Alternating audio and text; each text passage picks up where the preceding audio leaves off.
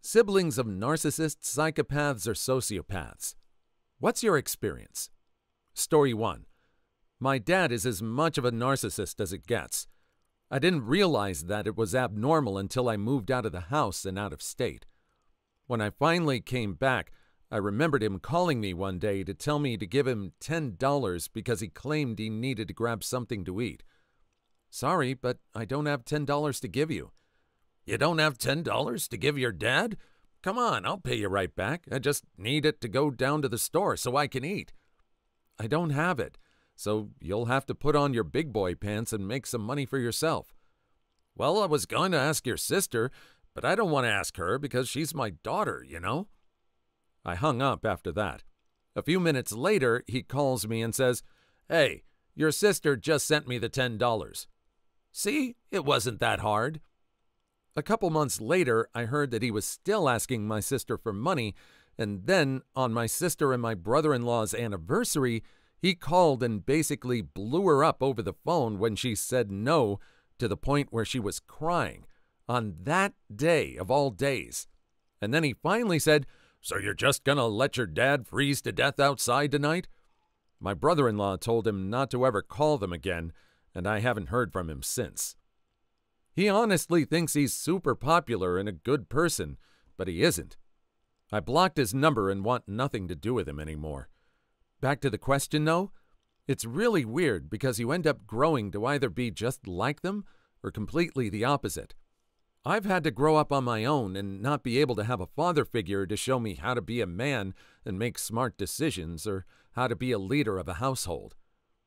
These are things that I think many people take for granted and don't fully realize how great they have it by having both parents in the house and have them not be completely focused on themselves. I always envy the people that still get to live with their parents into their 20s. I moved out when I was 18, and I'm almost 30 now, and I wish every day that I had the ability to still live at home and not have to worry about rent, utilities, car payments, insurance, gas, phone, internet, etc. You're right about the growing up like or opposite. I'm getting worried because both my parents are freaking sick, and while I'm cutting contact once I'm out, my brother is beginning to act like my mom. It's sad to watch. Part of it is me being proud that this person decided to move out on their own and decided to learn how to be independent, or figured that out on his own. I wonder what he did while he was living under their roof.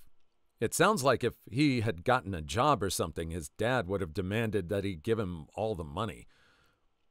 I don't know if that's true or not, but sometimes things just make more sense once you get out of the house and you start to see things through your own eyes.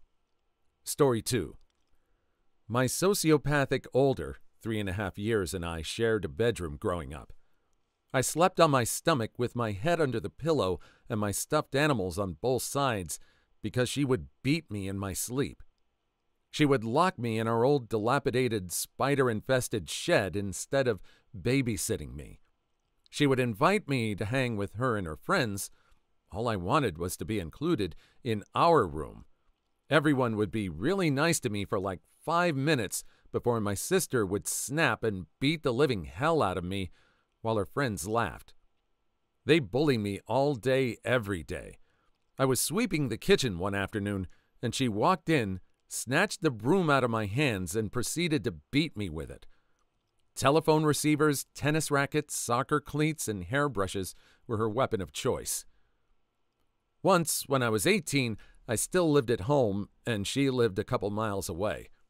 I just got off work, and she showed up at my parents' and invited me to hang out at her place and told me to bring my weed. Knowing she was just using me, I told her I was tired and didn't want to go anywhere. She left, and about an hour later, I left to get a pack of smokes. As I'm driving down my parents' street away from their house, I see my sister barreling down the street towards me. Needless to say, she plowed right into me, totaled my car.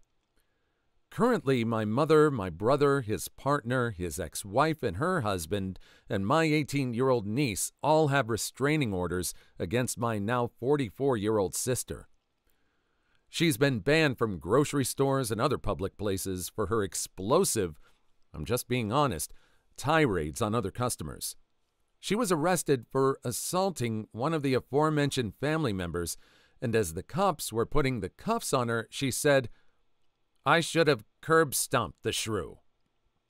Side note, my dad bails her out of every legal situation she's ever been in, so she has never been held accountable for her behavior. She literally believes laws exist for other people and not her. She is a narcissistic sociopath, according to all the mental health providers I have seen over the last 25 years.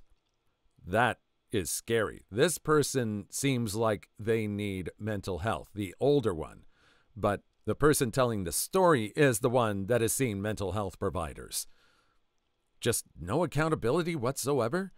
You gotta wonder what's going through the dad's mind when he's bailing out this person. Does no one have any... Does the dad have a restraining order against her? It doesn't look like it in the story. I guess she's just the lifeline, and if he passes away, I think there's nothing protecting her. Story 4. 2-year divorce/custody battle. I was a faithful, happy, and devoted husband and father. Gave up my music and my small business to stay home with our child by her request. She displayed great emotional and mental abuse and instability prior to our child's birth, was prescribed meds, which helped greatly, but went off when our child was conceived and never went back on. My goal was to protect him as much as possible. She got worse and worse again. She started a relationship and affair with another coworker, someone she hired, and hatched a plan to destroy me. Had me arrested, kicked out, left me with no money, job, vehicle, home, and told the court I was an abuser, neglectful of our child, an alcoholic, stole and wasted family funds, etc., etc., etc. Without the court's involvement, she had his education and medical block me. I have access now. Son developed bad asthma, and she hid it. He was prescribed 2 inhalers and only gave me 1. When I tried to get in touch with his education and medical, she claims I'm harassing them and causing problems. I went through 4 months supervised visitation for 1 hour a week, 2 Child Protective Services investigations, no case was ever opened. I have my sons overnight on a more regular schedule now. She still won't settle and still wants sole custody. She took out a $120,000 loan out on our apartment a year ago without my approval or court's knowledge, and they put it in equity. I brought in a forensic psych who tested us and said that my test showed I was too well adjusted, and therefore I must be in denial, and hers said she's prone to persecutory behavior and ideas and histrionics. I've done nothing but complied with everything, given her every olive branch, and all she does is take and accuse. She told the forensic we had a nanny, no proof, and no we didn't, and that I pled guilty to the charges. I didn't, and they were dropped by the court. She told the doctor our child's preschool couldn't hold or administer his medication, but I have a recording of them saying they could and do. Narcissistic personality disorder. Story 5. Sister is a narcissist. Used to threaten me and say generally mean things when we were little. That progressed to her telling lies to get me punished as we got older, and then just being manipulative and trying to use anything to get people to feel sorry for her. My younger sisters used to get called fat and told that everybody in the family was embarrassed by them. They were 8 and 13 years younger than this sister, so she was picking on a 10 and 5-year-old when she left for college. Her parents have enabled her in doing this for years by telling us other kids that we just had to learn to ignore her comments and rarely ever reprimanded her for being a shrew. She's almost 50 years old now and still acts the same way, but we don't have to deal with her when we don't want to because she still tries to divide the family, and she has the best luck with me since she's the oldest and more favored. I recall the time I loaned her something, and she came to me and claimed someone else broke it. I knew how this would go. She would claim that since she didn't break it, she wasn't responsible, and her mother would agree and Dad would follow Mom, and I'd be cheated out of my present that I'd just gotten a couple weeks ago before, so I told the superintendent at school since it was supposedly broken at school. We got home, and she whined and complained to the parents, and when she was done, Dad came into my room and ripped my butt with, "You don't go dragging our personal lives out in public, and we'll handle this stuff at home," and never took the 2 seconds to ask my side of the story, which just enforced my belief of how it was going to go. My mom then came in and told me that social life was different in high school, and I was in the wrong. Curse them. Curse them indeed. You deserve better. Family isn't anything sometimes. Story 6. They can make drama out of any situation and will try to drag you into it even years later. Example. I am the next to youngest. My whole family is a trash show, but when I was planning my wedding, I was still trying to pretend I had a reasonable family. My future husband's family was like Leave It to Beaver, so I asked both of my sisters to be bridesmaids. I knew this was a risk, but I hoped they could keep their mess together for a single evening. At the time, I thought they had. About 8 years later, we were in the same city because one of our brothers was in the hospital due to a bad car accident. We had one hotel room across the street from the hospital so people could go rest when they needed to. I was in that room with my oldest sister when she said, "You know, middle sister stole wine glasses from your wedding, right?" I told her I didn't care. A couple hours later, I was in that room with my middle sister. She said, "You know, older sister stole glasses from your wedding, right?" I also told her I didn't care. So here we are, waiting to see if our brother was going to perish, and both of these shrews are playing reindeer games with me, trying to make me be angry with the other one. Our brother lived. I've cut contact with all my siblings because they're all like this. They have to start stuff no matter what the situation or consequences. Do you know, I actually had to look up what the meaning of reindeer games is? It never occurred to me to make the connection with the Rudolph the Red-Nosed Reindeer song. I didn't think it had anything to do with the fact that they were games that were meant to repel outsiders or to bully others. I thought it was something deeper than that, but I was wrong, so it makes sense in the context of this story. One of those little blanks of information that I just got filled in. Story 7. When we were younger, we had no heat, and he would come into my room and take my covers. I was too small to fight back, so I'd just lay there and freeze all night. He'd threaten me that he'd hurt me if I told our mom. As we got older, he became a substance addict. He would steal my mom's pain medication and anxiety medication so he could get high. If my mom had any money, he'd steal it from her. He used to steal her car, but she wouldn't do anything because she didn't want him in jail. After my mom passed away, he broke into our house and stole several of our things. The cops said they could do nothing about it. He got all his kids taken away because he and his baby mama were doing Walter White crystals while she was breastfeeding, and their baby almost expired. He still says that his kids shouldn't have been taken away. He seriously doesn't understand. He actually said to my dad, "She just smoked a little bit. I don't know what the big deal is." They're about to have another baby. I hate him and want nothing to do with him. We're half-siblings. Our older brother, who was his full sibling, perished earlier this year, and I constantly wonder why it was him and not my awful brother. I don't even consider him family anymore. Story 8. My sister has never been diagnosed with narcissism or a personality disorder other than OCD. But when we were younger, she often enjoyed telling people before I met them that I had a difficult relationship with the truth so that they wouldn't want to be around me. I had the reputation of a liar and no friends for most of my preteen years, and she was popular in our homeschool group until she left and got into high school. After she left, I still didn't have friends, but neither did she, and she blamed me for it during her frequent temper tantrums. She would throw things, scream, cry, and threaten me with kitchen knives on a pretty regular basis. All of a sudden, the year that I turned 17 and she turned 21, the tantrums stopped and she got engaged. He moved in with us, the tantrums started again, and for once, I wasn't the target. The worst fight they had happened when she caught him looking at a photo of a bikini model, which she considered cheating. She hit him full force with an open palm, and when our mom saw, she threatened to kick her out if she hit him again. They got married, moved out, and divorced within a year of him enlisting in the army. He had to get away, somewhere with less violence. Story 9. Growing up, she had total control of my life. She criticized what I wore, listened to, ate, everything. If I was different, I was weird. If I liked what she liked, then I was copying her.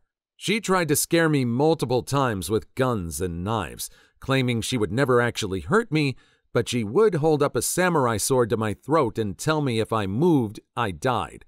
Eventually, she had a kid when she was 19 and I was 16, and for a year she was a good mother, and then decided she didn't want to be a mom anymore. I've seen her ruin countless people's lives, spanning from just stringing them along to draining their bank accounts to contributing to them being put in jail for domestic abuse. She's still waiting for trial on her charge. I despise her, and she's not family to me. I had so many issues growing up that only stem from things she did to me, and I don't want to see my niece grow up like that. My parents are doing a wonderful job of raising her, but she doesn't understand why mommy isn't there, and it breaks my heart. It's better for the child to not have contact with her. Better an absent mom than a sociopath treating you like an object. I agree with that last sentence. I just could not imagine what would happen if the mom still was raising this kid, especially after it was said that she decided she didn't want to be a mom anymore. It sounds like the kid would just end up being another object for her to abuse, which would be completely sad. I'm really glad she's with her grandparents. Story 10. Brother was doted on as a child because he was gifted at basketball. Literally had no consequences growing up and could do whatever he wanted. Treated me and our parents like absolute trash, and they still doted on him, while I would get the belt for the most benign and asinine stuff. My brother's life is absolute dirt right now. He has no sense of self-worth and just gets handouts from my parents. He's in his late 30s, and my parents are giving him money for rent and food. He wants everyone to feel sorry for him and expects everything to be handed to him.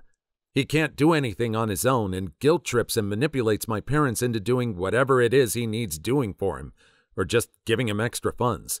He has no incentive to change and is content playing video games all day while my parents just enable his lifestyle. At holidays, he just talks down to me and tries to make me feel bad about how difficult his life is. I could care less about him and have no desire to talk to him until he makes some serious changes in his lifestyle and life choices. The best revenge is living well. Story 11.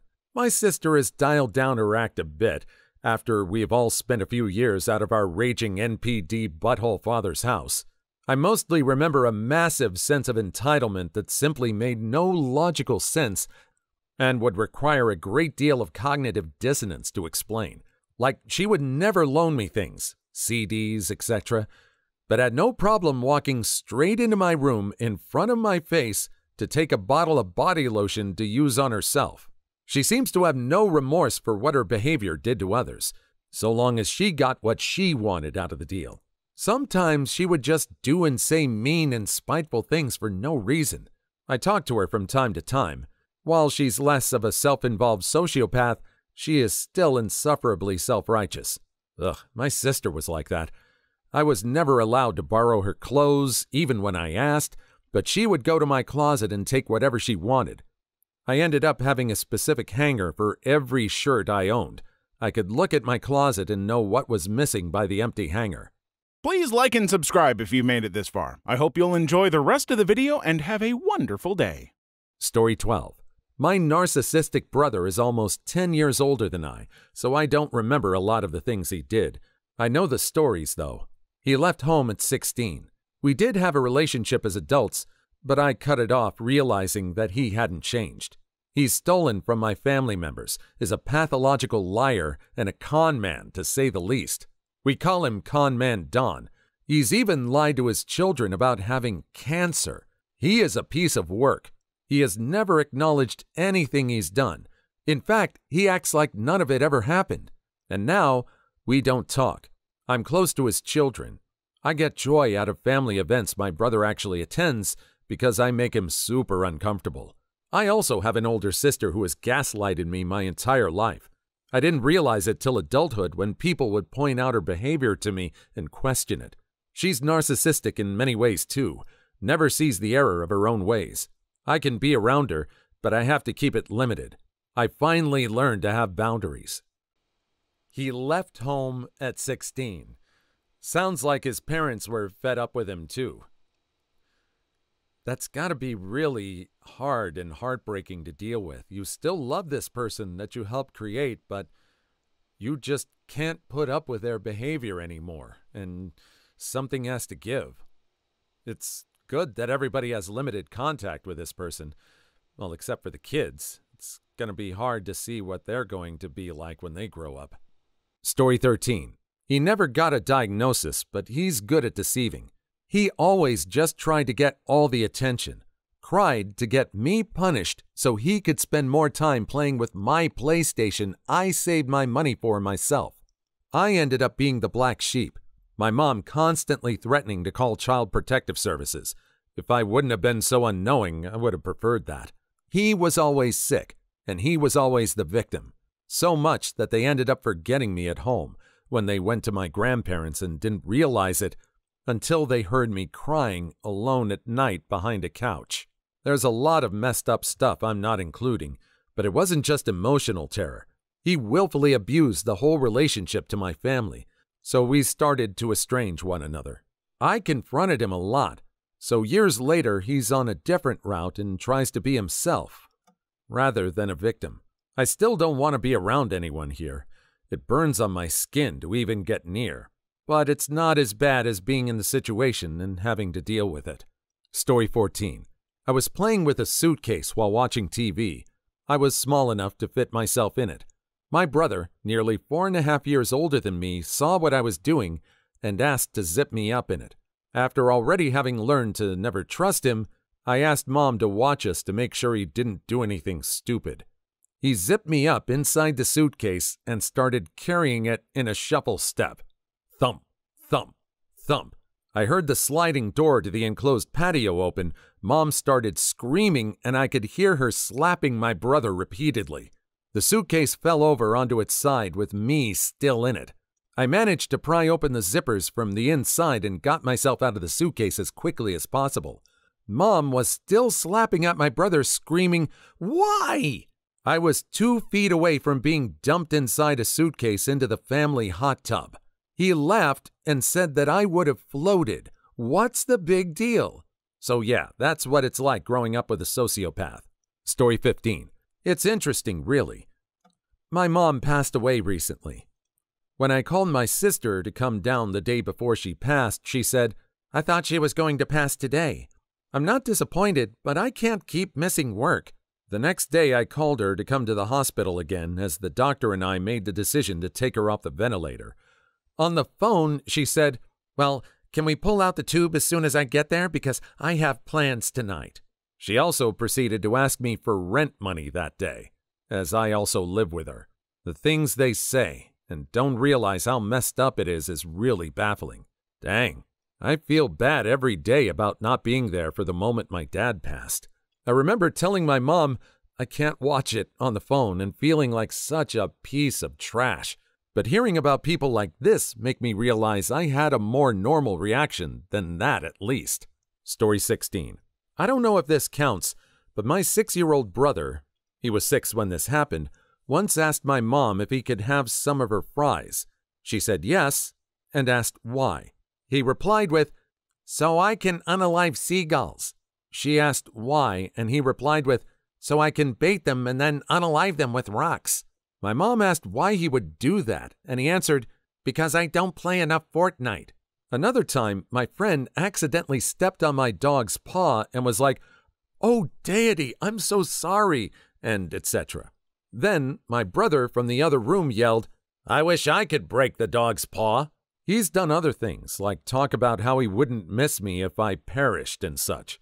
I've also had dreams about him unaliving everyone I know, like family, pets, and friends. How long ago was the first incident? Story 17.